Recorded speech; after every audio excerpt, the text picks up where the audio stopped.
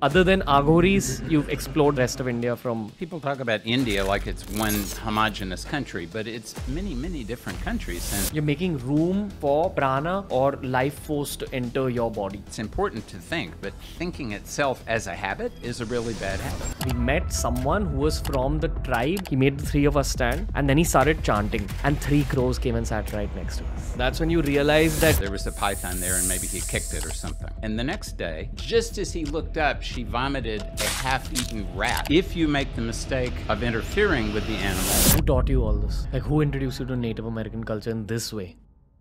We've done a lot of Tantra-based conversations on TRS, but Tantra is what our culture calls practices that could be considered as a part of the occult. When you talk about global occult, or as I like to call it, global Tantra, there are parallels with what we have here in Indian culture. So this conversation I had with one of our all-stars, Dr. Svoboda, is an exploration of the same thought. You're going to enjoy this conversation a lot if you enjoy our conversations with Rajarshi Nandi. This is about deities from other countries, deities from other cultures, as well as, of course, Indian culture and Indian deities. Very deep episode. So sit back, relax, get ready to absorb, and get ready to have many of your beliefs challenged, because I personally believe that your mind and your soul only grow when you're forced to disagree with yourself and when you're forced to think beyond the realm that you already know. This is Dr. Robert Svoboda on TRS.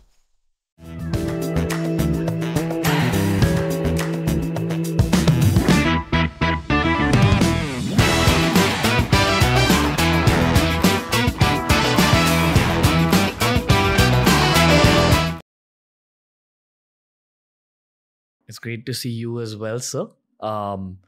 I remember right after our long conversation from the last time, which we had to divide into 2 parts, we had this little conversation about how your life is not just limited to everything that you learned in India.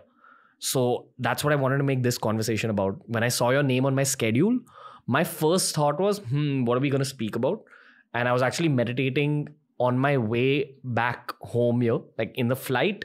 When I was coming back to Bombay, I was meditating and I just got this intuition that I should talk about your time studying or learning from Native Americans and South America and how possibly... And Africa. And Africa. Okay, I didn't know this. But the rest of India. I mean, the rest of the world. Wow, the rest of India. That's what. And the rest of India too. Other than Aghoris, you've explored the rest of India from...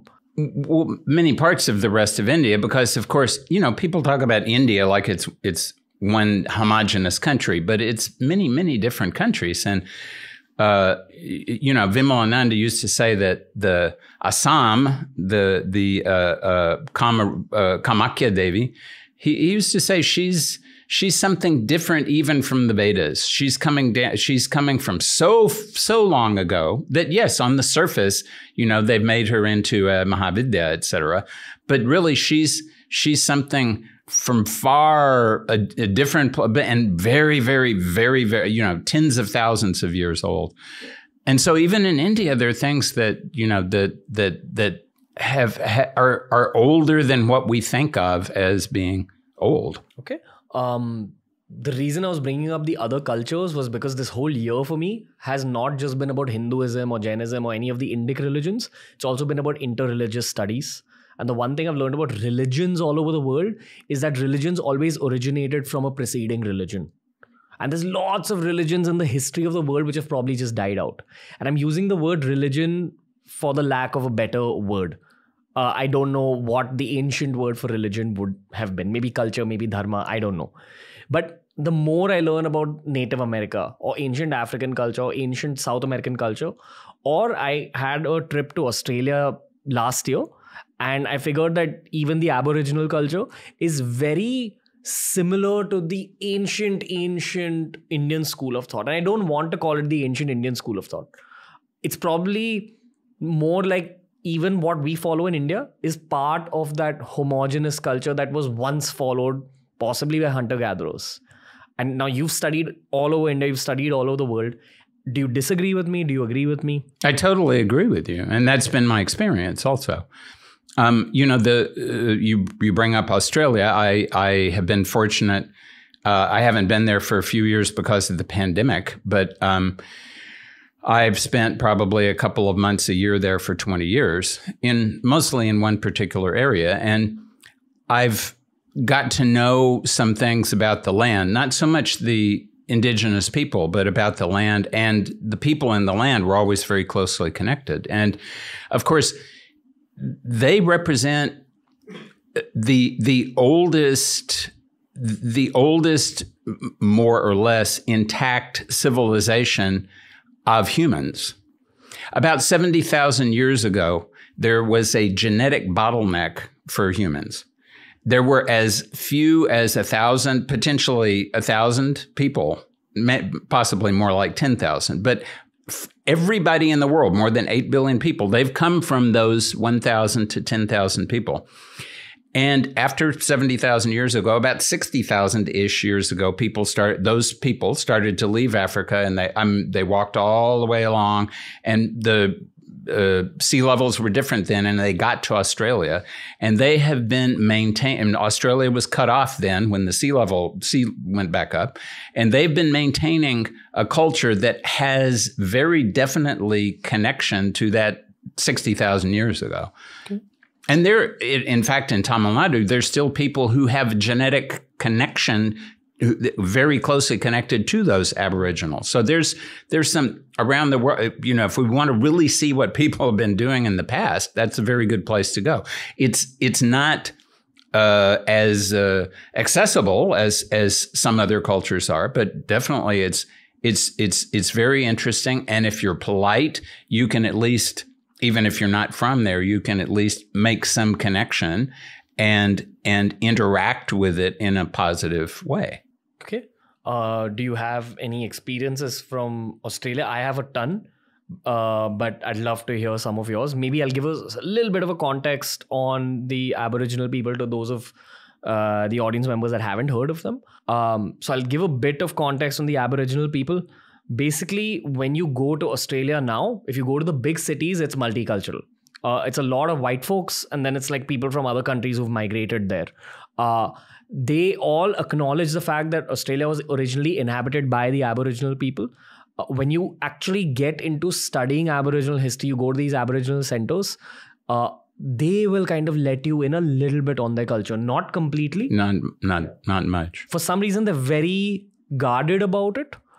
Partly because of all the white people who came there and afflicted them for so many years. I believe that around 1500 is when European imperialism started all over the globe.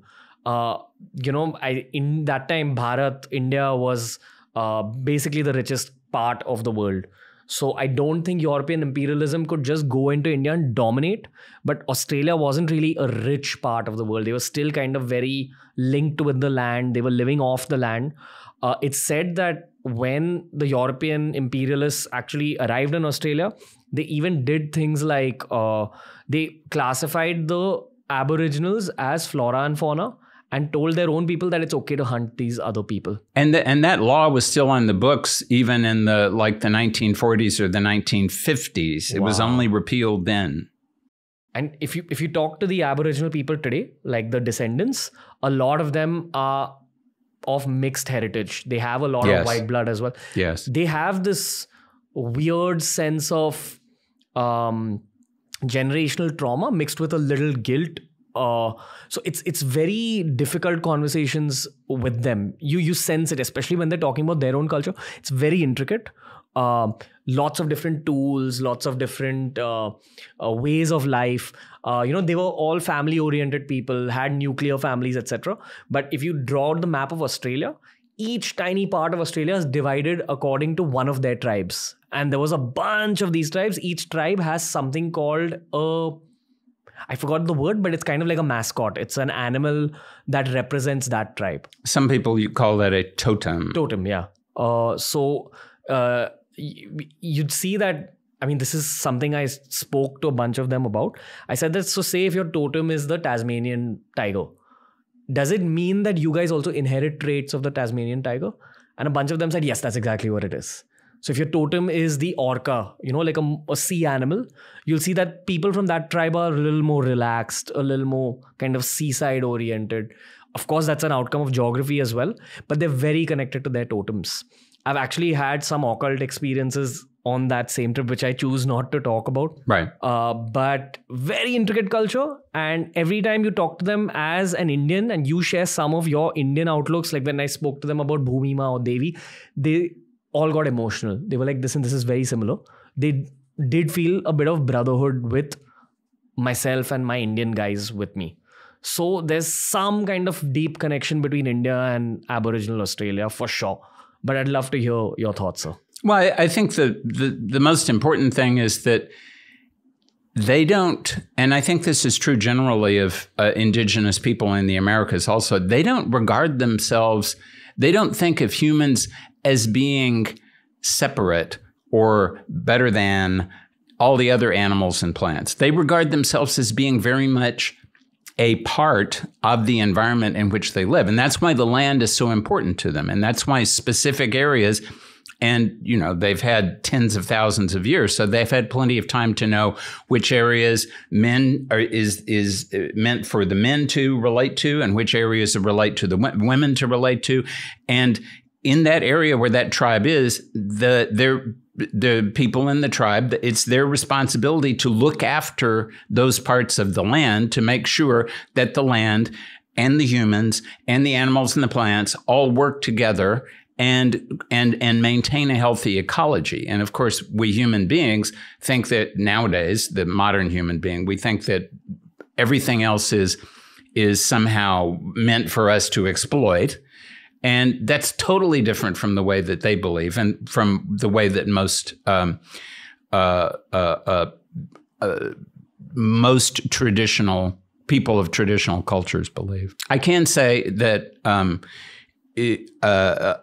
as I said, I haven't spent a lot of time with Aboriginal people in Australia, but the place that I've been going to for the past 25 years is a place where the original people there, their totem animals were the iguana, or the goanna, they call it in Australia, and the python.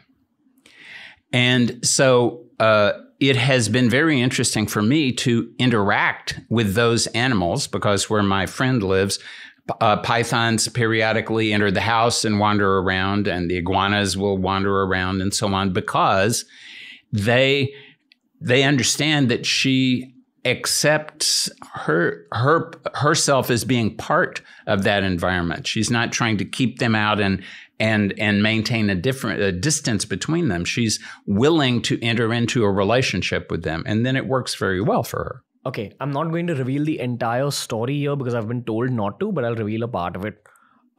We did this Aboriginal tour on the last day of our trip.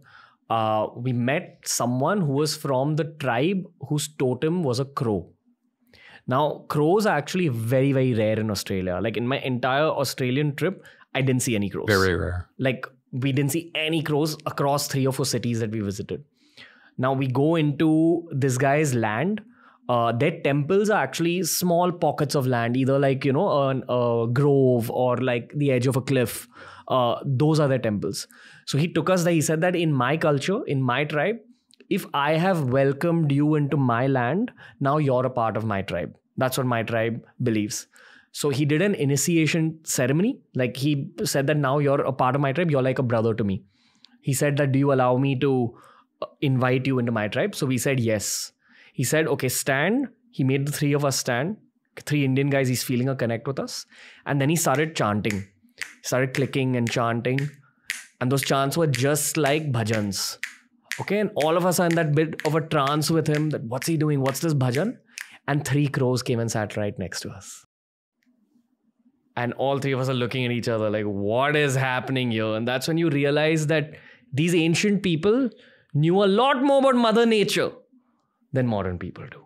And a lot more happened on that same trip, in that same story, which I choose not to reveal. But there's some strange connection between animals and humans that modern day humans have forgotten about.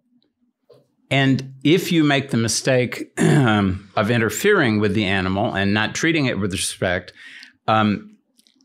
at this house of my friend, she was gone for a few months, and she allowed a couple of an Australian couple to live there, and they're not ignorant people. But he one day, I don't know, there was a python there, and maybe he kicked it or something. And the next day, in the evening, he was at the side of the house, and he could feel something dripping onto him. And he looked up, and right above him, about a half a meter above him, there was a python. And they can unhinge their jaws. And she had opened her mouth, and just as he looked up, she vomited a half-eaten rat on top of him with a bunch of maggots and all kinds of other things. And now at least he knows to be more respectful, see. But I mean, when you're in a place like that, or, Vimalananda would have called it a place that's jagrat, that's alive, you have to be careful. And you want to, it's like going anywhere where there's powerful things, powerful people. You have to be polite. A bunch of the Australian Aboriginals that I met asked me about the importance of animals in Hindu culture. So I said that the only thing I can think of is the Vahans, like basically each god has his or her own favorite animal, and maybe those animals are sort of linked to the traits of that god. Okay. Cut to a couple of months ago, I was in Udaipur. There's a hotel called the Uday Vilas there. The land that the Uday Vilas is made on, they had found a Kartikeya statue on that land. That land is also supposed to be the home to a lot of peacocks. And the staff at the Uday Vilas says that very often early in the morning when the sun hits the statue, a lot of the peacocks in Uday Vilas will actually go and stand right next to the statue. And Kartikeya statue also has a peacock as its own vahan. Yes. So this is the parallel that I thought was very similar to Aboriginal culture, where there's such a deep relationship with animals. There's something in the world of animal consciousness that we're yet to understand. That's what I strongly believe. That people like the Aboriginals have not forgotten yet. Yes. The thing is that we're modern humans and we've forgotten so many things. Yeah. They say that about Bhairav Upasana as well, that if you begin worshipping Kal Bhairav or any of the Bhairavs, dogs are very drawn to you and dogs won't get aggressive with you. I don't know how true that is, but I have noticed this. Sometimes they won't get aggressive with you. Sometimes I remember going just about a year ago, going to the inauguration of a Kalabhairav temple in Tamil Nadu. And the next day, I mean, I wasn't at the temple. I was probably an hour away, but I was, and there was, I was walking along and a watchdog broke its chain and came over and just grazed my leg, but enough to draw blood.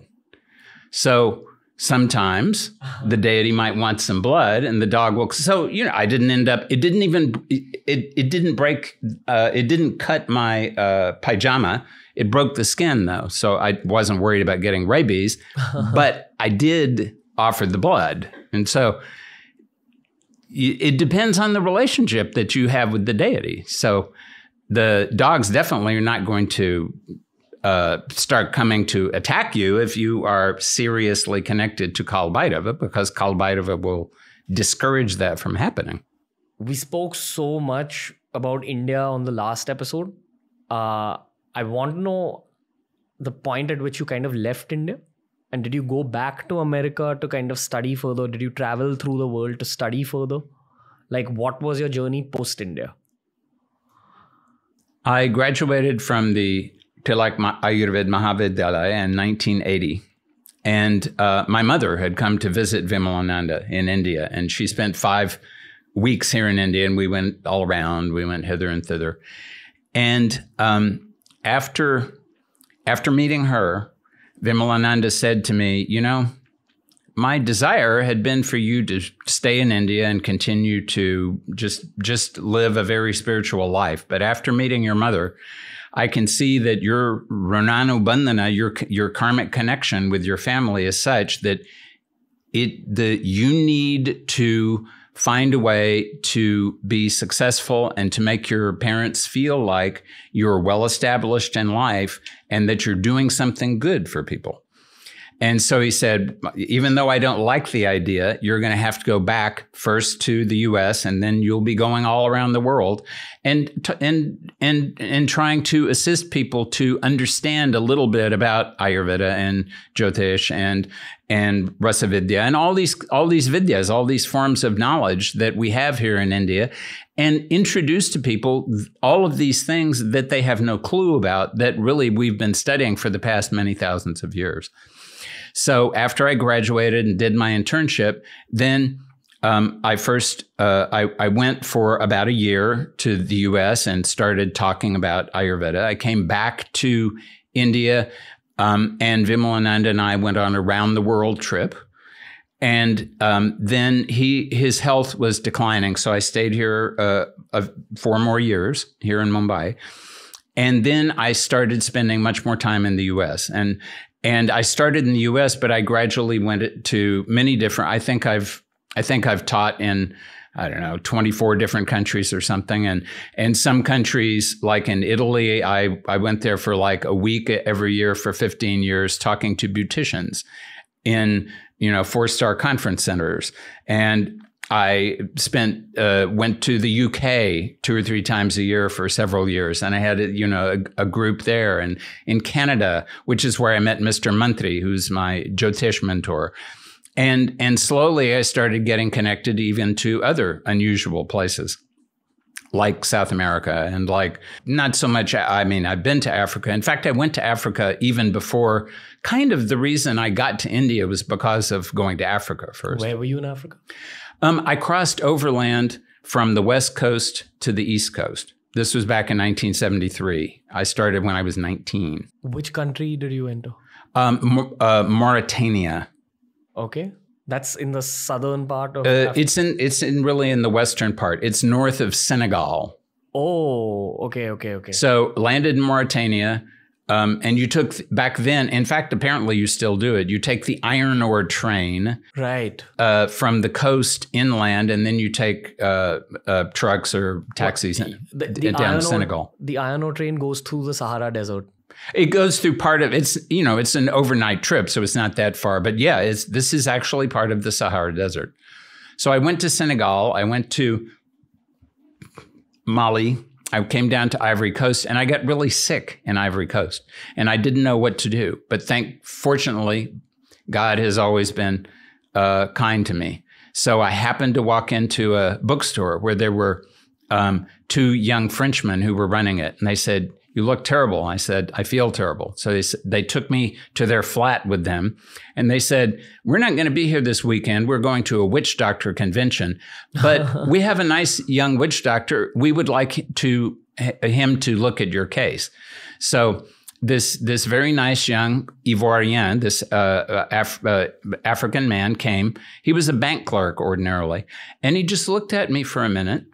And he said something into a glass of water. Now, when I got to India, Vimalananda used to use this method all the time. Speak some mantras into water and give the water to somebody and they get the result.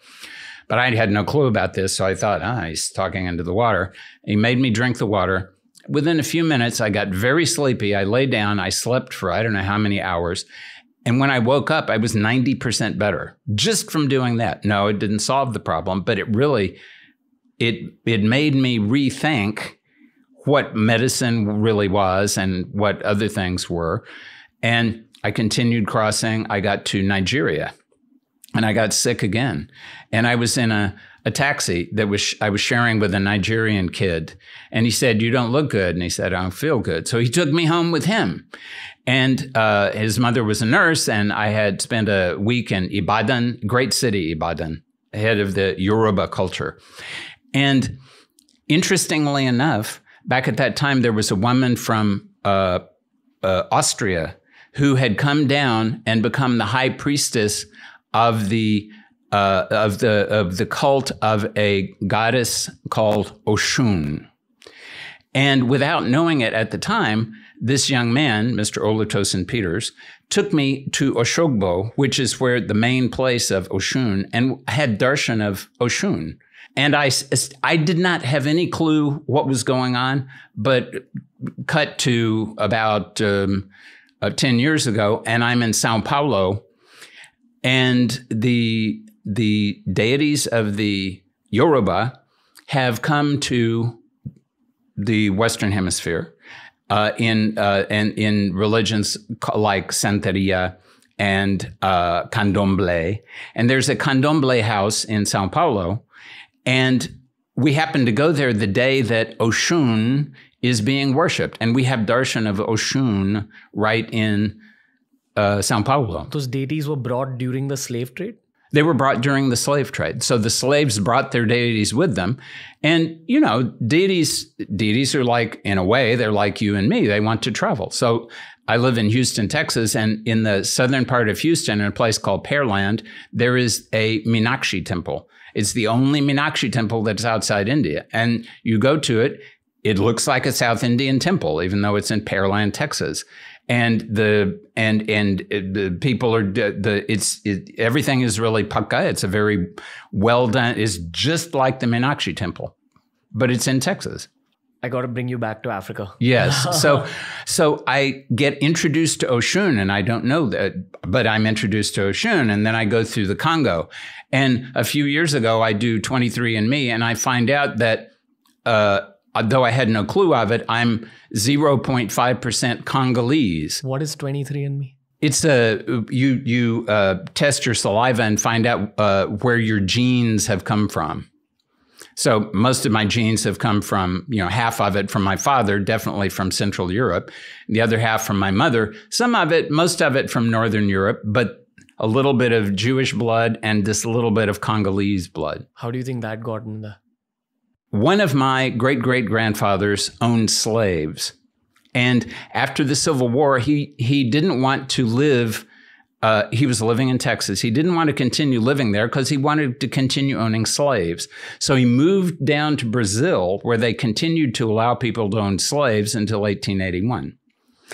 And his daughter, who had been born in Texas, went down there with him and then went back up to Texas with him thereafter. And after he left Brazil, because after the slave trade ended, then managing his cacao plantation was not so easy anymore. And unfortunately, he thought that he had a diamond mine and he thought he knew how to trade diamonds, but that's a very specific kind of thing. So he ended up, unfortunately, getting involved in a plot to counterfeit Brazilian currency. And the U.S. had just made it illegal. It was always illegal to counterfeit U.S. currency, but just made it illegal to counterfeit foreign currency. And they wanted a test case. And so they got his brother, and they got the brother to rat out on him. There was a big case. It was in the New York Times. He went to jail, and now his poor daughter is there. She's come back from Brazil, and her father is in jail. What position does she have in society? So she ends up meeting a guy named Lum Atkins. And Mr. Lum Atkins, we don't know where he came from. So he easily could have had some of this Jewish and Congolese blood in him. Wow. That's where I think he came from. How do you trace back that far? One of my cousin sisters is very interested in tracing genealogy. And nowadays you have all kinds of people are trying to find out where, especially in the US, because lots of people, they've disconnected from where their ancestors came from. And they don't have any clue. And they're trying to find out what's going on with their ancestors. Okay. Coming back to that Africa phase. Back in Africa. So now I go through Congo, and I don't know anything about this, but I feel right at home in Congo, and I'm also welcomed in Congo. So this is nice. I continue going, and I get to Kenya. I got to pause you a little bit because we've reached the East Coast now. Yes. What was Africa like in the 70s, I'm assuming? 73. So have you seen this movie called The Last King of Scotland? Yes. That was one of the first movies I saw which kind of drew out a picture of 70s Africa, and I kind of got scared after seeing that movie. Well, and I did not go to Uganda because of Idi Amin. But otherwise, I had no trouble whatsoever. A couple of times I just slept by the side of the road. I mean, giraffes were walking across the road. There were chimpanzees. There were I never ran into any big cats except in a national park. When I turned 20, I was in Ngorongoro National Park, and I was waiting to get into a hut, and 2 hyenas showed up. And I really, what did I know? I was a white kid from the U.S. I didn't know whether hyenas attack people or not. I didn't know whether hyenas could climb trees, but I thought, I'm going to climb the tree and at the very least, I'll drop down on top of them or something. But the guys with the key showed up and the hyenas left and so on. So I never found out whether they were going to climb the tree or not. I don't think they can. Was it safe for a white person just... Totally, yeah. Throughout Africa? As long as you were polite to people. And the people back then were very... These countries had just been, like Kenya became liberated from the Brits in 1965 or something like that. So they were just getting, it was before various problems started to kick in. So everybody was feeling like, there was this sense of openness and freedom, and Africans are very hospitable. So people always took care of me. And it was great to just sort of meet them and find out what they were doing and how they lived their lives, and the degree to, how they interacted with their deities, for example. What's the energy of the land like? Or can you not generalize? No, you can generalize. And I think the best way to say it is in the way that one of the first people I met here in Mumbai when I came here was a lady who was married to a Punjabi, but she was a Naidu from South Africa, born in South Africa. And so she knows about, she was a native of Africa. And she said, Africa is all about the earth element. So it's you when you go there, if you're paying attention, you really feel that you are connected to the earth element. And as long as you act from that perspective, and then you'll be fine there. But the earth element generally is very stable. So it back before all of the Arabs and the Europeans and so on came and started manipulating things, naturally it had problems like every place, especially diseases. But it's a place where there is the potential for great stability and the potential for things to get stuck, both. So it's very strongly connected to, we would think of as the Muladhara, the root. So if you have a good relationship with your root chakra, then that's good, because you will have an innate stability. And if not, you will have innate instability. Did you feel any connection with India while you were in Africa, based on what you learned about India after your Africa journey? I didn't have any idea about India. I knew I was going to Nepal. I had read an old translation of the Bhagavad Gita while I was in high school, but I really didn't have any feel for India one way or another. So I got to Kenya, and I had been accepted to participate in an expedition into the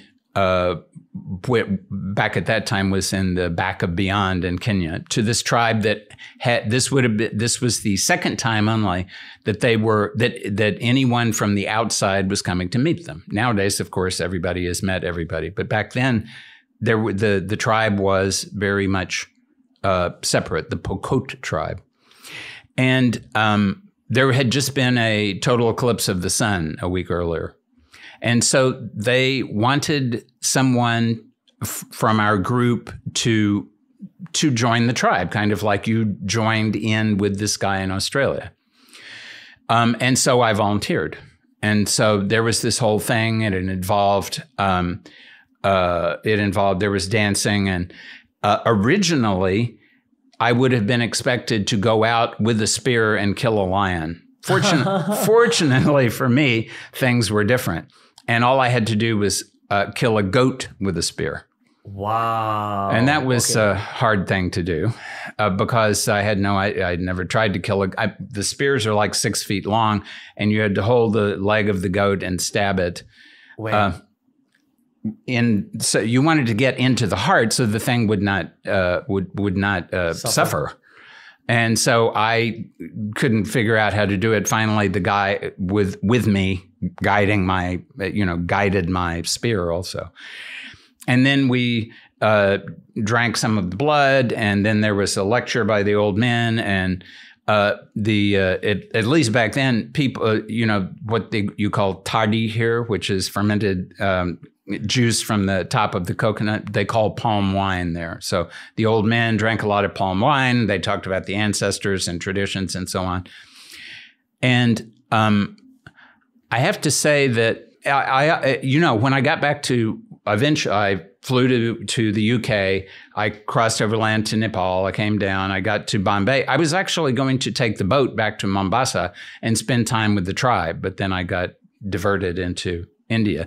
But after having this experience of initiation, I can definitely say that it opened something for me that has provided a connection that I can still feel that connection to the land of Africa, thanks to that initiation. Let's talk about this. This sounds a lot like an African version of Tantra. Yes. And, if you actually go deep into the Indian forests and you actually meet the tribals, they have their own versions of Tantra. Yeah. Which makes me think that maybe tribes all over the world have followed some version of Tantra, or what we refer to as Tantra. Yes, because, what does Tantra actually mean? What it means that you want to learn about how things actually work in the world. Modern people, we're relying on all of these things, and we're moving through the world, but we're moving through the world because we have all of these things. Mm. We have food that is delivered to us. We have a place to stay. We have the AC, thank goodness. And all of this is very convenient. But suppose, just go back, to the Aboriginals in Australia, for example. They were doing this even 500 years ago. But just go back to when people, let's go back to everybody 20,000 years, 30,000, 50,000 years ago. You were always wondering where the food was going to come from. You were always wondering whether something was going to attack you or not. You were always wondering whether you were going to be safe where you were going to be. You were always wondering whether some disease would come through and what you would do about it. So people had to, they simply couldn't behave like we behave nowadays, which is to ignore everything and assume that all of the plants and animals are there for us to enjoy in whatever way we want to enjoy them. People understood back then that animals and plants, they have their own societies. They have their own ways of interacting with one another. They have their own attitudes towards one another. They don't trust humans because humans are not trustworthy. But if you are very patient and you are very open and you're very respectful, they may let you see a little bit of what they're up to. Plants and animals. Plants and animals both. Okay. And you're saying this based on what you learned in Africa? Or like and then what I've continued to learn in other places also. It's like you can, the environment is there for you to interact with. You have to know how to interact with it. And if you value your life, you have to always remember that it's not human. Whenever I start to think of myself as being, having achieved something, all I have to do is look down here to my arm. And one of the many deities that I'm fond of is the Hawaiian volcano goddess Pele. And I was very fortunate for 12 years to spend like 6 to 8 weeks of the year in Hawaii. And at least a dozen times, I never counted, I was able to go out onto the lava flow and make offerings into red lava, red flowing lava. So, and those offerings, and of course the lava came and covered them, those offerings are going to remain there for, I don't know, however long the island is there, 1 million years probably. So my papayas and coconuts and so on as an offering.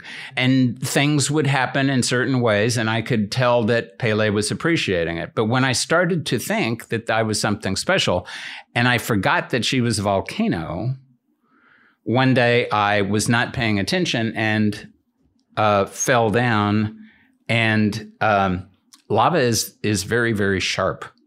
Really? Very sharp. This is fresh lava. We're talking about lava that maybe it was only laid down a day or two ago. If you see red lava, it's flowing. That, of course, that's like 1100 degrees centigrade. That will vaporize you stay away from that. You offer something, you do it carefully from over there. If right next to it, you have to be very careful not to stand too long in one place, or your shoes will start to melt because it's still hot.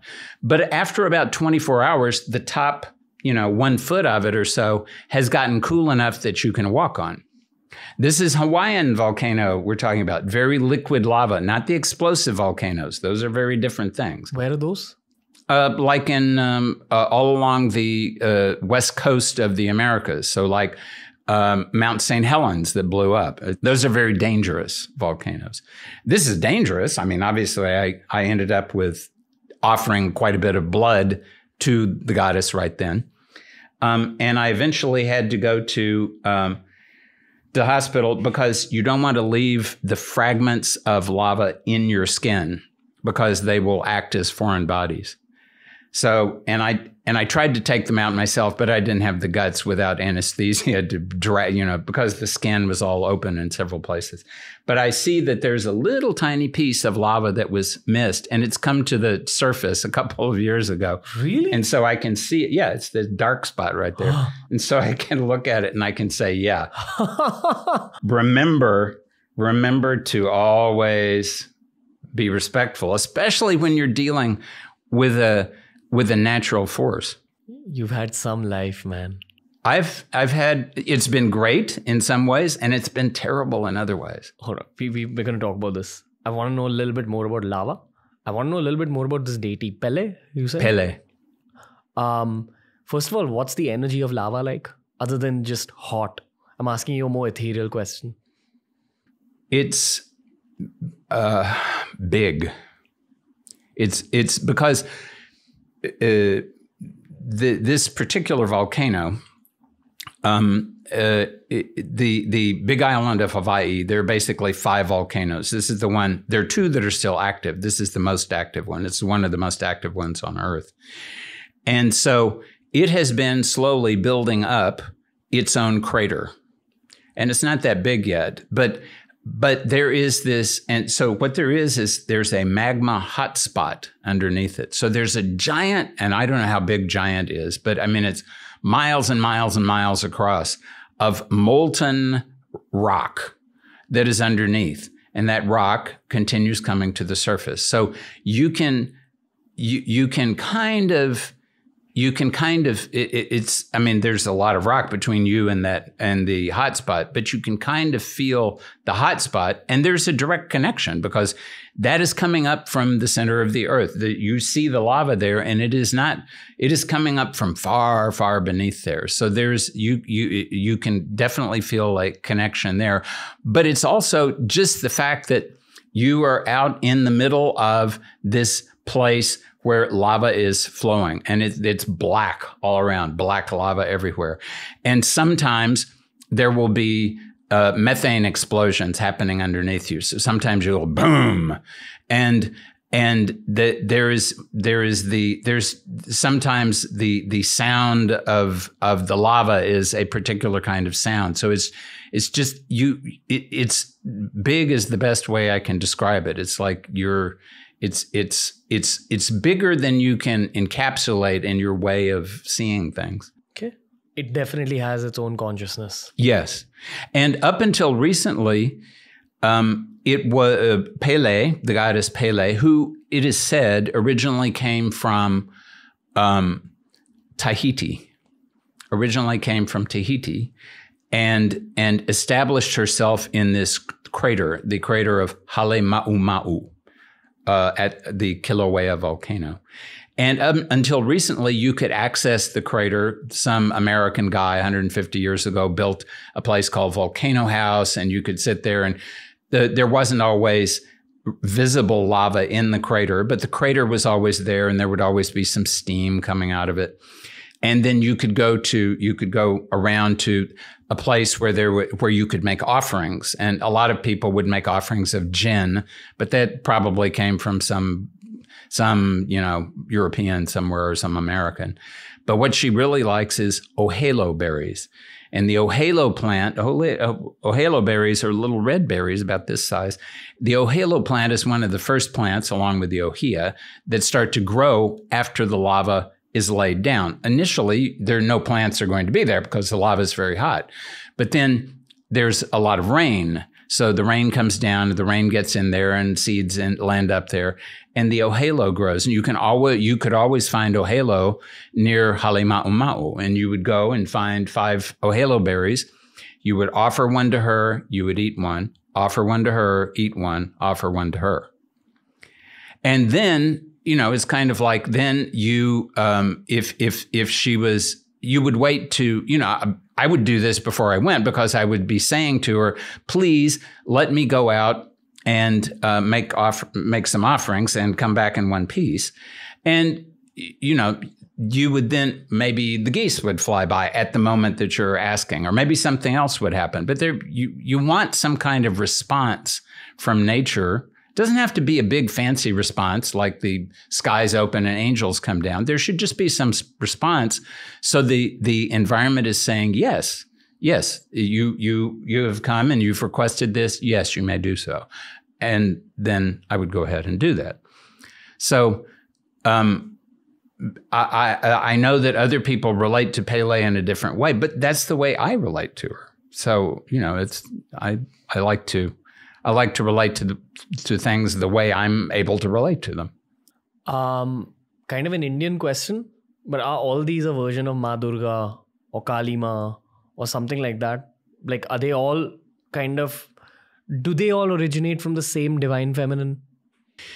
According to the Durga Saptashati, there is only one goddess. Vimalananda liked to call her Adya, the original. Everyone else, no matter where, is a manifestation of that original. And I mean, while it would be nice to think that, India owns her, nobody owns her. She is totally and completely independent. She is swatantra, and she can do whatever she wants to because people here have paid lots of attention to her and have worshipped her in many different forms, in many different ways. She has been gracious enough to manifest repeatedly in different ways, but she manifests everywhere. That is who she is. I mean, she is in charge of manifestation. She's she is the mother. So she is naturally everything that is produced in this loka, in Mrityu loka, it is coming from this original goddess. Different names, different places, different gunadharma, meaning different attributes, but only one goddess. What do the Hawaiians pray to Pele for? For is a good question. I'm not sure, but I mean, they respect her as being, there would have been a time where kind of like over here, here in India, at least traditionally, you would have a Kula Devata. Your family would worship a particular Devata. So in Hawaii also, your family would be associated with a particular Devata. And that might be according to where you lived or what your job was or something. If your job was fishing, then you would certainly want to have a good relationship with the god of the sea.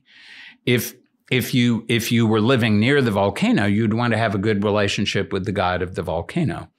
And of course, for some people, it became more a matter of, a fear-based thing that we must placate. And this, of course, happens in every culture. We must placate the god or goddess so that we do not get smitten and struck down with a thunderbolt or whatever.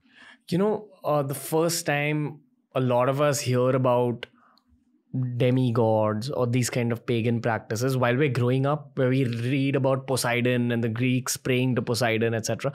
You kind of laugh at it a little bit as a child. Maybe as a child you're fascinated, and then your parents and your relatives and your elders make you laugh at it, saying that, oh, this is so old world. But there's probably some kind of consciousness that the ocean has that the Greeks of that time called Poseidon, that the Indians called Varuna. There's some kind of consciousness that the sun also has that we call Surya, and other cultures called Ra, etc., etc. What do you think changes when you pray to the gods of these natural things around us? Do you think that if you pray to Surya Dev, your relationship with the sun changes? Or similarly, Poseidon? I hope so. I hope that if you pray to Surya Dev, then your relationship to the sun externally and to the sun internally, which of course on the one hand is your right nostril, that's the Surya Nadi. On the one hand is your heart, that also is the Surya, because if you don't have that, the rest of your organism, the rest of the solar system is gone.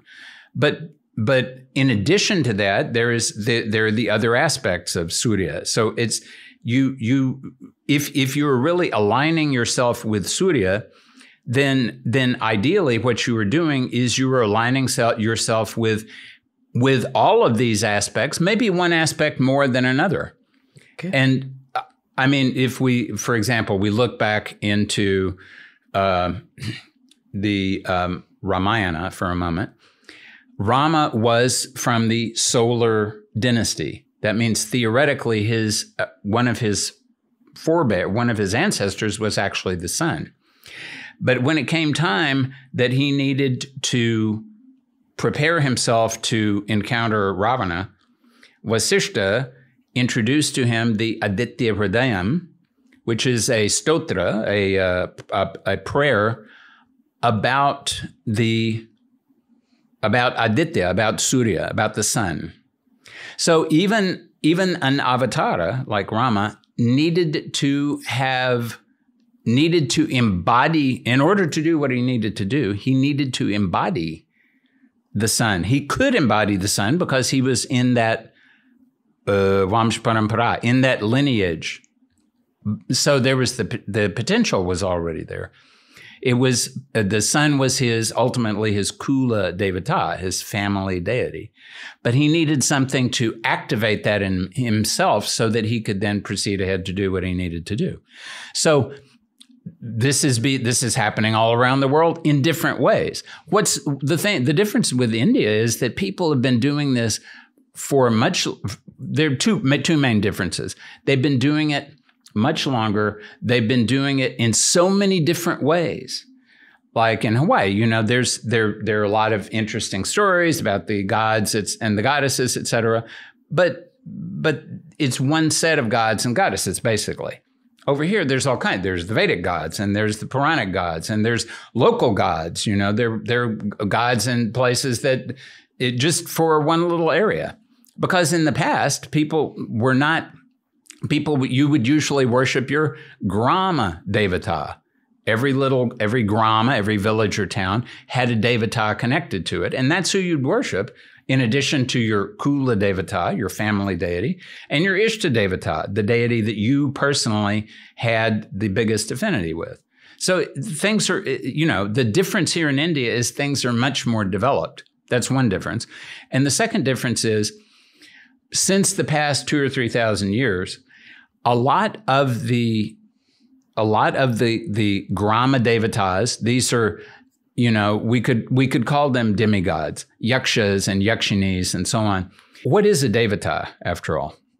Let's say that, we talk about Hanuman as the god, as the son of the god of wind. So it's the wind has a reality. We acknowledge that it has a reality, like the sea. And if you are like the rishis and the munis, if you sit and meditate long enough, you will start to perceive that the very fact of it having a reality causes it to have some consciousness of its own. Because the entire world is made out of consciousness. This is the big difference. The Sankhya philosophy and modern physics say the same thing. There was a singularity, it exploded, and now we have the universe, the samsara. The difference is, the modern physics says it was all energy, and it turned into matter. And consciousness somehow came out of that. We don't know how. And the Sankhya philosophy here in India says that's insane to think that way. It was consciousness that started off first with no limitations whatsoever. Neti, neti, na iti. It is not this. We can't describe it in any way. It's pure consciousness. But for some reason, it wanted to experience itself. And then as the consciousness became more and more obstructed in the way that the Sankhya explains it, it's become more and more condensed, and it's come down to where we are now. To our little low level. Our very low level. As it says in the Srimad Bhagavata, this is the lowest, you can't get any more dense than the earth element. It also says that, once you're here, the good news is you only have up to go. You only have up to go. If you were, you can certainly make a bigger problem for yourself here in the earth element and get into the kitchard, into the mud, and be there for quite a while. But if you establish yourself with a healthy relationship to the earth element, automatically you'll start moving in the direction of the sky. Okay. There was one core reason I wanted to have this conversation with you. This is actually the reason I chose to talk about non-India things on today's episode. The reason is my curiosity about Native American culture as well as South American culture. So I think we've covered Africa, Australia, Asia now, and we're moving on to like the deities and rituals of North and South America. I've actually not had too many people on the show who know much about North American culture especially. I'd like for you to start this conversation wherever you wish. Possibly, I think it would be helpful if you give some context on Native American culture, because even words like Cherokee or places like Oklahoma, I don't think Indian audiences have much context. So you can start off with the 101, sir. Okay. Until, aside from the Vikings who came very briefly to Newfoundland, which is the most northeastern part of North America, about 1,000 years ago, the people started transiting from Asia into the Americas maybe 20,000 years ago. So they had plenty of time where they were not being influenced by other people. And they went from all that northern area all the way down to the southern part of South America. Columbus shows up 1492. And after that, the Europeans start to interfere with things. And so there, as in Africa, as in Australia, various cultures had developed.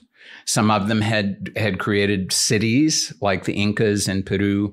Like there is a culture in New Mexico, which is a state in the United States, that had its own kind of urban sort of situation that nobody knew about, that was outside of that area. Even people and even natives in other parts of North America might not have known about it because people didn't move around that much. And then the Europeans came in, and then things started to change. The number one reason things started to change is the Europeans brought diseases with them, diseases that no one in North or South America had been exposed to. So within the first 20 years or 30 years of any culture coming in contact with Europeans, approximately 90% of the people died from smallpox, from measles, from things that might not have killed people in Europe and Asia, but nobody had been exposed to them in the Americas. So right there, a big part of the culture gets totally, just imagine if, tomorrow, 90% of the people in your location suddenly weren't there. How would you keep society together? It'd be almost impossible. So it was very difficult. It's been difficult for the past 500 years, unless you've been totally separated from the rest of the world, to keep what was going on back then intact. Some people have been able to do it to some degree. So let's start with North America, which is where I come from. There are 50 states in the U.S. one of which is Hawaii, which has its own Polynesian culture, and one of which is Alaska, which still has a lot of Native Americans. But the Native Americans in Alaska are very different from the Native Americans in Florida or the Native, because they developed their culture in the context of the land they were on. They had a living relationship with the land. So everybody developed their own different culture. Of course, the Europeans didn't care about that. They just wanted to extract things from the land. So they came in and disturbed all these cultures. And one of the ways they disturbed them is they found out that there were a bunch of people who happened to be on some land that they wanted, and then they either killed them or they drove them away. So, for example, one of the tribes of North American natives that was very prominent in the east part of the country were called the Cherokee. And the Cherokee were doing very well where they were. Until the government under Andrew Jackson decided that it wanted their land. And so it forced them to walk several hundred miles to what is now called Oklahoma, which is a state that's north of Texas. And so I went to high school and college in Oklahoma. And that was at that time called the Indian Territory. So all the natives that they didn't want somewhere else because they wanted to have farmland or they wanted to prospect for minerals or whatever, they would send them to Oklahoma. And so you ended up with people, another large percentage of them died because you're walking in the fall and the winter and it's cold and you don't have enough food and there's disease and so on. Lots of people are dying. So this disturbs your culture also. So they get to Oklahoma, they try to keep their culture intact. It's very difficult because they have all the Europeans who've now turned into Americans. They don't think that the natives have any value. They think that the natives should all become nice brown-skinned Americans and then everything will be great. But the natives still feel a relationship to the land. They still feel a relationship to the animals and the plants. They still feel that there is something that the Europeans have forgotten. I've heard, I don't know this is true, but that when the Aboriginals in Australia saw white people arriving, they thought they were ghosts. And not just because they had white skin, because they looked inside them and they didn't see anything. They saw that there was no, in India, we'd call it dharma. There was no connection to anything real. There was only hunger. And the natives, some of the natives in North America, there's I forget which tribe, but there's a concept of what's called a Wendigo. And the Wendigo is something that just has an appetite. It just continues to eat. Some of the South Americans call the European settlers and their descendants termite people because they don't produce anything. They just eat. So there's been, the natives could understand, okay, maybe this tribe over here, they're our neighbors, we're enemies with them, but we're not going to kill them all off. We're not going to destroy them. We're going to create a boundary and they will have their reality and we'll have our reality. And this is how we're going to live. It was a totally new and different thing for them to have a group of people who kept coming in, destroying everything, chopping down forests, killing all the animals, and killing everybody who was living or driving away everybody who was in there. So somehow, some of the natives in North America have been able to preserve some of their traditions. And I've been very fortunate to have become associated with a group of people who is maintaining what is called a sun dance.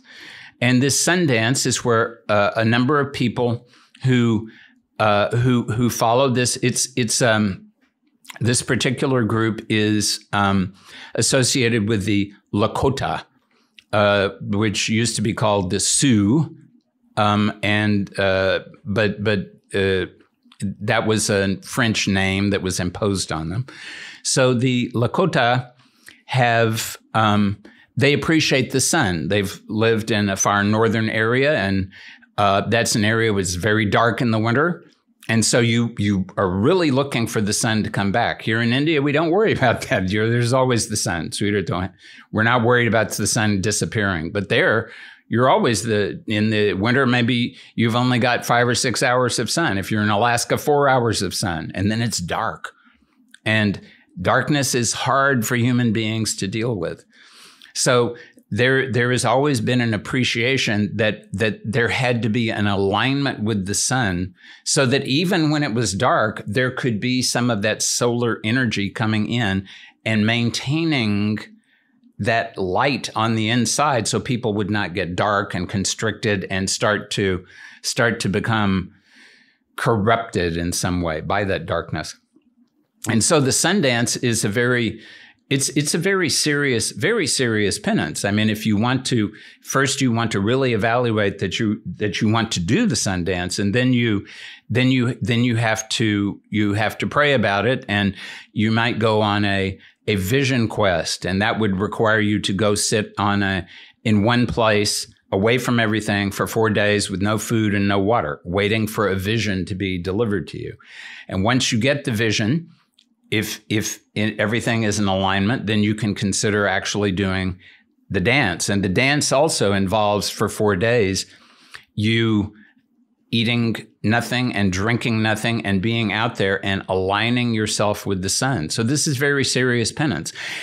And I think what's important to emphasize here is that the people who do this, they're not doing it for themselves. I mean, we think nowadays, I'm going to do some penance, I'm going to do this, and I'm going to get some benefit. They're not doing it for themselves. They're doing it for their people. And that's what the songs say, that I have been fortunate to be able to participate in this particular Sundance on 3 occasions. And I work with the fire because of the sweat lodges and various other things. A fire has to be burning all the time. So I like to work with the fire at night because that's the fire has to be kept alive. Who taught you all this? Like, who introduced you to Native American culture in this way? It started off by I was introduced to sweat lodges, and that was when I did the first sweat lodge 30 years ago, maybe longer, in New Mexico. And New Mexico is a place, there are a lot of, as its name suggests, a lot of Mexican influence and Spanish influence, but there are a number of native tribes there also, and have been there for thousands of years. I have to talk a little bit about sweat lodges because I don't think too many people who watch the show know about it. I got introduced to it through a gentleman who owns a resort, like an eco resort in a place called Jibbi in Himachal Pradesh. He made myself and 6 of my team members do it with him. It's basically a tiny tent that they build. You keep like really heated rocks right in the center of the tent. You chant mantras, you conduct pranayam inside the tent, and then you throw cold water onto those hot rocks. So it becomes kind of like a micro steam room. Now it sounds simple, but there's some kind of trance that you go into, and something extremely primal comes out of you. I remember being through a really low phase of my life when I went through that sweat lodge experience. Right after you get out of the tent, they pour really cold water on you. And this is done in very cold weather. This was done in January in the Himalayas. So I'm assuming it's similar weather in North America as well. Like, it's cold outside. You go into like a really hot sweat lodge. You get lots of thoughts. You get to confront your own thoughts. And when you go out, they pour cold water on you. You feel really hungry. And then you eat to end the ritual. At least that's what we did in Himachal Pradesh. But you feel extremely strong after doing that sweat lodge experience. Am I saying anything wrong? Is there anything else you'd like to add? No, except that they're different. As with many practices, there are different ways of doing sweat lodges in different places. And in Mexico, they do it slightly different. They call it a temazcal down there. So, but it's basically the same thing. You're requesting. It's everyone is together. It should be totally dark. You bring in the rocks. You add the water, and it's as if you're at the center of the universe, and the rocks represent the ancestors, and the grandfathers and the grandmothers, and you've requested them to be present, and you're asking them for guidance, and you're asking them you're asking that they assist you to live in the right way. So this is all about this is all very much about aligning yourself with reality. And there are different ways to do this. It's like the thing that is probably the most important thing for anyone in the world is to be aware of what you're thinking. Thinking is a bad habit. It's important to think, but thinking itself as a habit is a really bad habit. So this is one way to address those that thought. Another way is doing a Vipassana retreat, which I've been fortunate to do at Igatpuri, which is very near here. And you just have to sit and be with your mind and allow your thoughts to come out. And so you become aware of something that is not limited by all these thoughts that are going on in your head all the time. And as we go further and further into the modern world, and we are being manipulated more and more by the various things that want to manipulate us, they will keep trying to make us think in a particular way. Mm. And we have to be, as far as possible, each one of us, able to think independently. So you can't run away from the world. Maybe you could at one point. You can't do that anymore. There's nowhere to run. So you have to make sure that you are keeping your own awareness focused. And the sun dance is one way to do that. So I don't go and try to dance, but I work with the fire anyway. I worship the fire myself. So I have an opportunity to relate to the fire. And if you're going to have a sweat lodge, somebody has to be tending the fire, and they are encouraging those rocks to assist everybody in the sweat lodge to purify themselves. And physical purification is one thing, but it's mental and emotional purification. Mm. Let it all be sweated out. Let everything come out. And then you are more open and you're more aware. And there's the potential then for something good to come down and be present inside you. Yep. You're making room for prana or life force to enter your body. Absolutely. And you have prana inside you, but what happens is you're corrupting the prana. You're holding yourself in particular ways according to the way you're thinking. So you're freeing yourself temporarily of a large number of those thoughts, and that allows the prana to move into all parts of you, open up dark areas that you may not have looked at before, and bring light into places where light needs to go. And then you can see things differently about yourself and therefore about the rest of the world. And that's a benefit. Fair to say that every experience that we've spoken about on this episode and the last two episodes are somewhat related to opening up the channels of your own body, mind, and soul to allow more prana to flow into them? Absolutely. That's what spiritual growth is. I mean, ultimately, prana, we're alive because of prana. Life is all because of prana. So ultimately, really speaking, prana is for living beings like you and me. Prana is God. Okay. Before we move forward with this Native American experience, I want to ask you, one, if you could explain the word prana, because it's present in every single ancient culture. And two, is spiritual growth the same as an increase of prana? So when we talk about Kriya Yoga and autobiography of a yogi, where they say, oh, you grow spiritually, you grow very quickly from a spiritual perspective. You're basically opening up your body to receive more life force, right? Is that the right kind of thinking? You definitely want to open up your body to receive more of the life force. But just because you receive more of the life force does not necessarily mean you will become more spiritual. Okay. Now let's talk about what life force is, and then you can expand this. Okay. And of course, with words, it's kind of difficult to experience what the life force is. But think about the life force as this. We have a sperm and an ovum. They come together. They form one cell called a zygote. From that one cell, you and I are made up of, 10 trillion human cells plus another 10 trillion bacteria and rickettsia and archaea and so on. So there's trillions and trillions of cells. And then, of course, each one of us is interacting with other human beings and with plants and animals and so on. So a tremendous complexity is being generated out of this one cell. So prana is what is driving that projection of awareness into this physical world.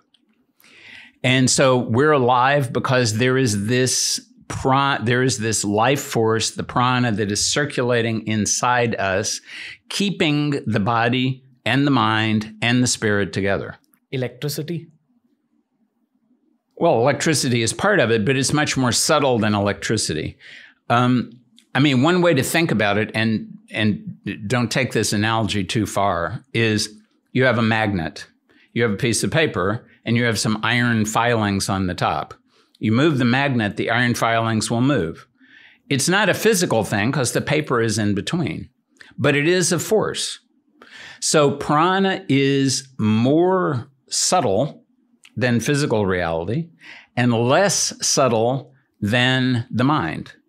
It's in between the body and the mind, but it's keeping them together because without that, living individuals would not occur. So prana, everything in the world has an agenda.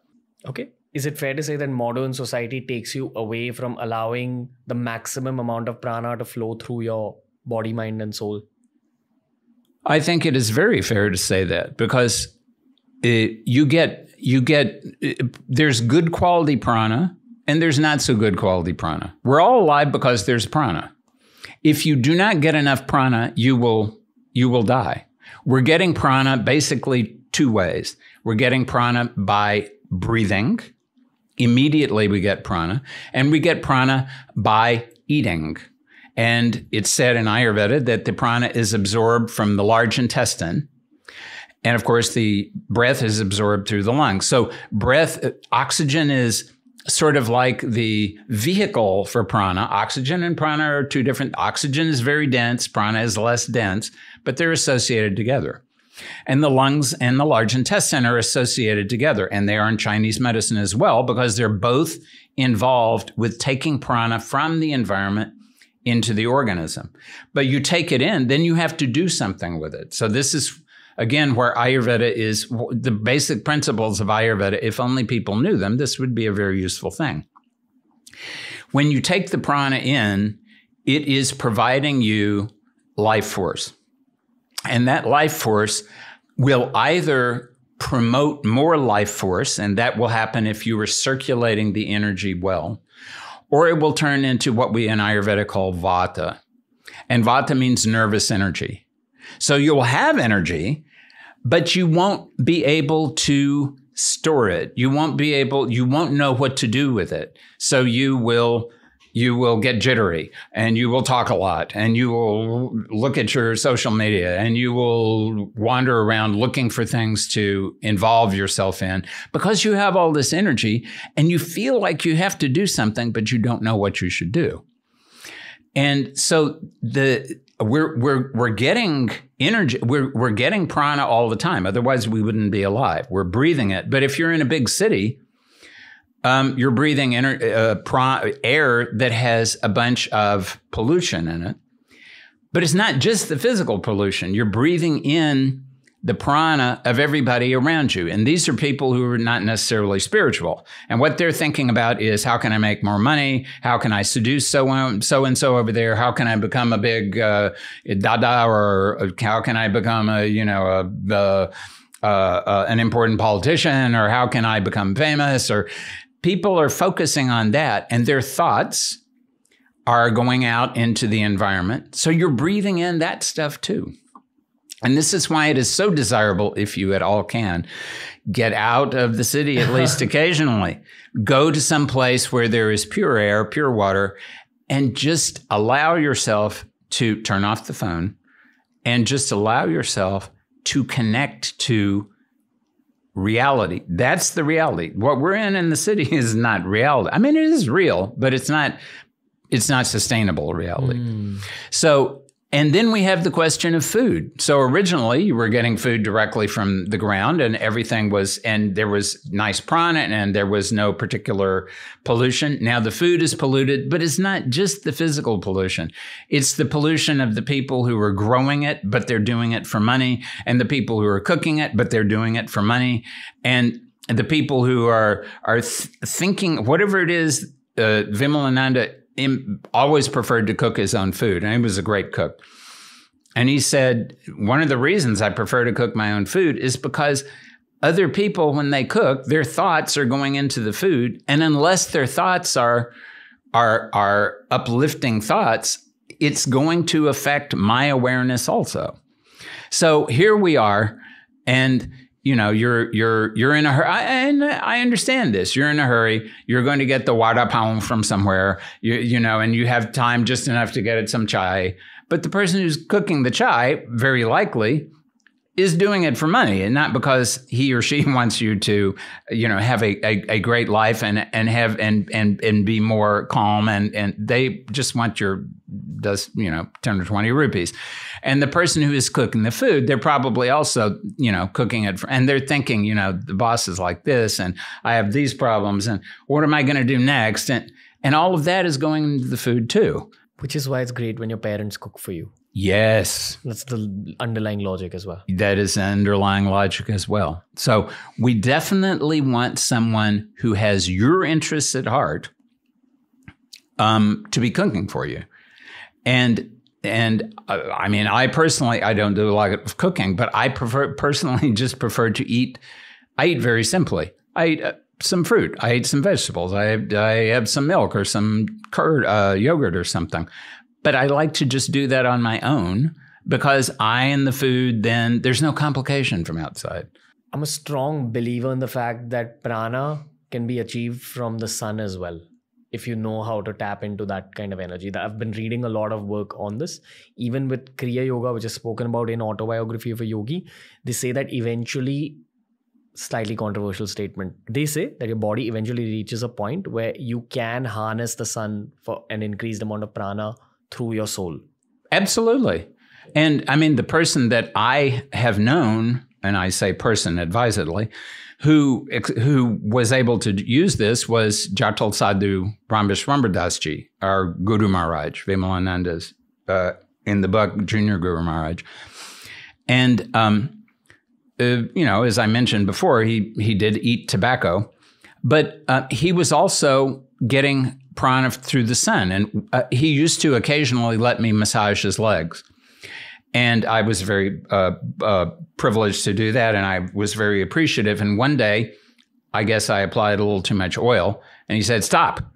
And I thought, "Oh my God, what have I done now?" And of course, he was always paying attention to people's thoughts. And he said, "No, you didn't do anything wrong. But the thing is, if you apply too much oil, it makes it more difficult for me to get the sunlight down into my bones." And that's where you want your prana. Even the Taoists, the Chinese say this. The prana needs to be stored in your bones. So he was an individual, and he was a man who had been in samadhi for hundreds of years, but that's a different thing. He was an individual who knew how to bring the sunlight into his body, store it in his bones, and then he didn't need to eat food other than, a little bit of tobacco in order to just get some extra juice. Okay. Coming back to the sun dance now, sir. I'll let you continue with that story because the sun seems to be an extremely important spiritual aspect of a lot of cultures all over the world.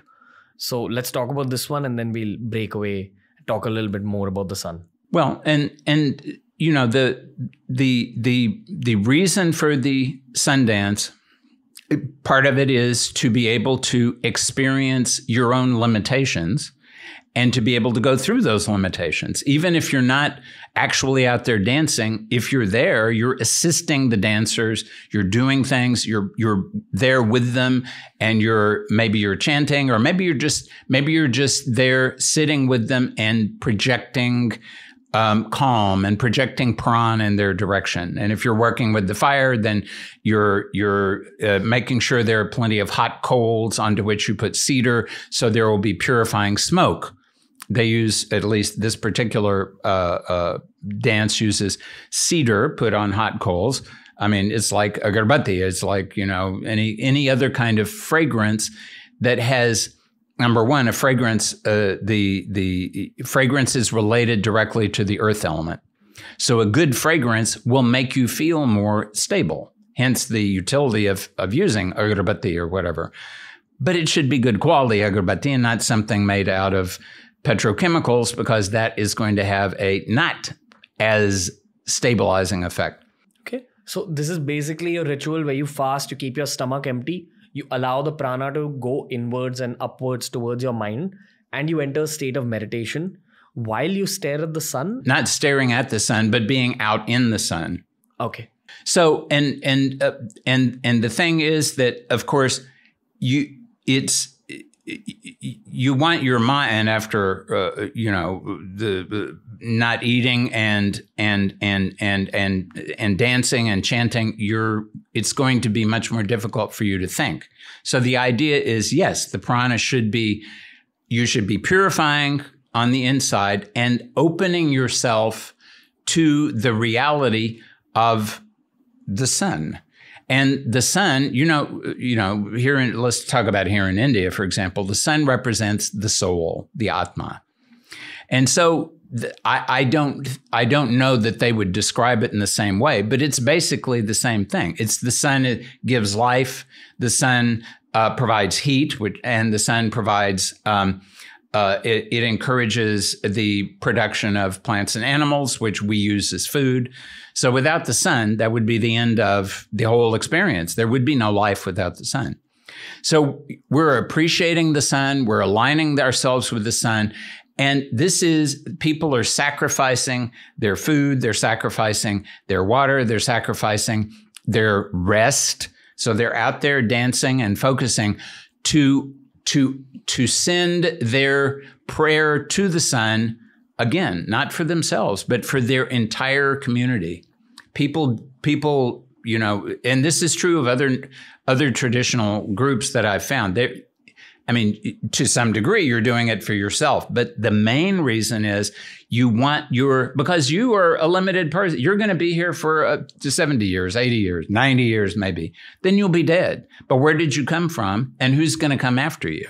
So what's important is not you so much. I mean, you need to take care of yourself, but you're taking care of yourself to provide that continuity from your ancestors into your descendants. So that's what they're aligning themselves with the sun, partly for their own spiritual development, and partly to know that they can to do something difficult, and they're doing it. But they're not focusing on that. They're focusing on having this benefit the entire community that is supporting this ritual. I think we were talking about this outside when you said that sometimes during this ritual, you'll have a vision, or the ritual will allow you to have a vision. What does that mean? Do you actually see something happening? Well, I have a very limited connection to this, so I can't speak authoritatively on what kind of visions people have. I've heard about things like that, but the idea is if you do not eat, do not drink water, and I have never done that for 4 days. I've done that twice for 3 days, and you become very much clarified, because you're not taking things in that, of course, are being influenced by whatever people have, added to it. And you're sitting and you're meditating and you're reciting your mantras or whatever it is you're doing. And you can definitely start to feel that you are becoming more subtle, if that's what you're doing. I mean, if you are focused instead on, I'm going to do this to be a big, a tough guy, that's what you're going to end up with. But if you're doing it seriously, you're going to find your awareness becoming more subtle. And, the devatas, the gods and the goddesses, they may be able to manifest themselves down here occasionally, but they don't live on this plane. They live on a much more refined and subtle plane. So if we really want to connect with those gods and goddesses, we have to be a lot more, our awareness has to be a lot more refined and subtle. So all of this process is for the purpose of making your normal, what is normal awareness for the normal human being? Our sense organs are connecting us to the world all the time. We're creating desire. The entire world exists because of desire. So this is what you're saying is for this period of however long it's going to be, I'm going to minimize my desires and I'm going to sacrifice. I could be eating, I could be drinking, I could be comfortable somewhere. I'm going to minimize those things so that I can align myself better temporarily with the subtle realities that we, meaning our community, whatever that community is, that have a relationship with. So I want to act as some people have said that the job of a human being is to create a connection between the earth and the sky. And the sky means maybe, not just the sky here, but the entire universe. For the Taoists, it's the Milky Way. I mean, the Big Dipper, the Great Bear. Other people may have some, but it's out there that is not limited by the earth. So the human being has the ability to position awareness in all kinds of different levels of subtlety. Let me have a shot at this. We spoke about how every single spiritual process from every single culture allows you to increase the amount of pran shakti or life force that flows through your body. Every time you level up in that life force game, it's like as if one of the filters that was originally put on your body and your mind gets removed and you get connected to a higher reality. So the more you meditate, the more you take part in these rituals, the more you fast, the more you clean up your body, mind, and soul, the more you purify yourself, the closer you are to a higher reality where you don't only have access to the physical reality around you, the mental reality in your mind, but also a spiritual reality that has always been around you, but you've been blocked out from. Yes. Okay. Yes, definitely. Now, the thing is, of course, that as you move in this direction, so you're becoming more subtle, but you've not become totally subtle, which means your ego is still present. And there's always that question of the degree to which you are going to identify yourself with that Shakti. And you're going to start thinking that you're something big. And so this, and Vimalananda used to say, you make some progress spiritually and you will think, oh, that's great. Now everything is going to be easy for me. No, that's exactly the wrong thing, he would say. The more progress you make, the harder it becomes. The more progress you make, the greater the potential. If you start to identify with something and you start to think things should be a certain way, the greater the potential that you're going to take that Shakti and corrupt it yourself in some way. So as you do more sadhana, yes, your awareness will become more and more subtle, and it will become more and more connected to the subtler realms of reality. But you have to make sure that you continue to your ultimate focus continues to be on whatever it is you're focusing on. Maybe on your guru, maybe on your Ishtadevata, maybe on the supreme reality, whatever it is. But as soon as you forget that and you start to think that you are doing it instead of it's this process that involves you but is much bigger than you are, then you start to, he would say, dive bomb. You start to move in the direction where now instead of you moving in the direction of Rama, you're moving in the direction of Ravana, who has 10 heads, the 10 sense organs, and who thinks he's the king of Lanka. You're the king of your own reality. And you're taking Sita, which is your Kundalini Shakti, and you're using her as your ego instead of what she really needs to do, which is connect to Rama, which means the Atma, and you've stolen her.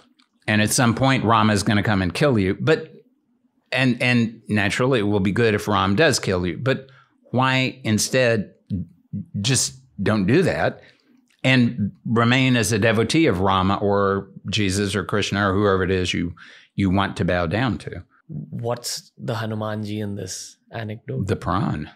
The prana. The prana.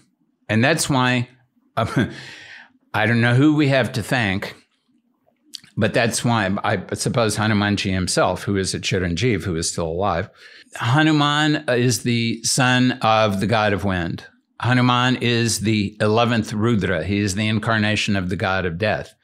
He's the god of death because when prana goes out of your body, you're dead. So he's the god of death, but he is the embodiment of that energy that brings life to everybody. The embodiment of prana. The advantage of Hanuman is he is always focused on Rama. He doesn't care. You know, he never gets angry.